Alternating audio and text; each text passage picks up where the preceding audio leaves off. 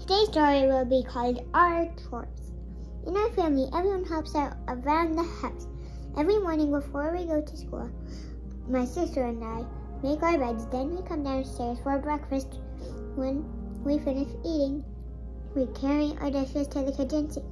Then I fill up our dog Jack's bowls with food and water. Each evening after dinner, my sister and I take turns to walk Jack with Mom or Dad. My sister waters the plants, but I am taller than she is, so I have to water the ones on the shelf. We like keeping our house clean and tidy. The end.